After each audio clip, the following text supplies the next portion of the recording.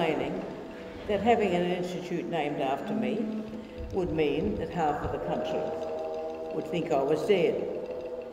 I don't know if they still think I'm dead. I've been out of the scene for a little while.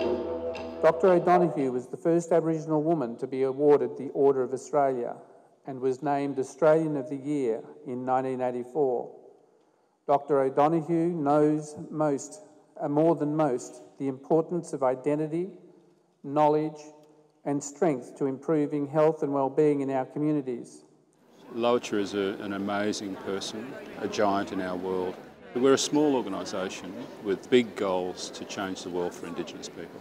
The Institute's contribution to national and global research on Indigenous health is precisely the kind of work that needs to be recognised and funded by the Commonwealth as a commitment to Indigenous participation and law and policy design by Indigenous peoples themselves.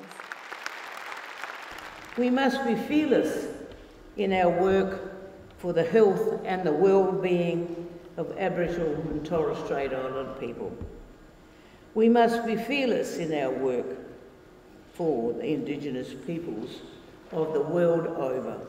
The world is starting to pay attention to the Lowitja Institute.